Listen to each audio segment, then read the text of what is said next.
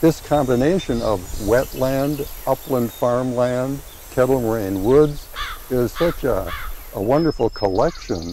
I'm just extremely pleased to have that preserved forever. My father bought it in 1957. The primary focus of Greenseams is to reduce future flooding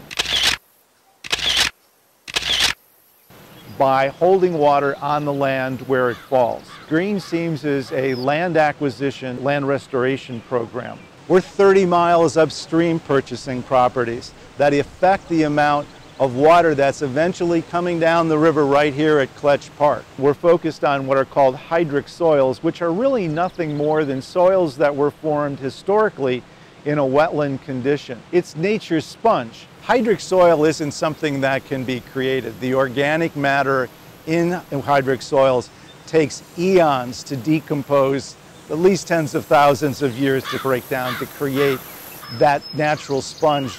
I want wetlands to do what wetlands do, to filter water, to control floods. The Conservation Fund, the Greenseams project, and then Ozaukee Washington Land Trust has come along while we still own the property. That it made an absolutely wonderful buyer to preserve what we wanted to preserve for those values, and open to the public so that everybody can enjoy what I enjoyed growing up. It's just really a treasure to see pheasants, deer.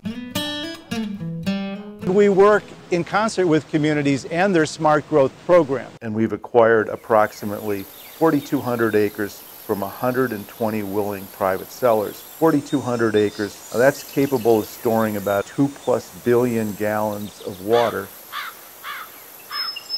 But these are literally rapids 5-6 feet high.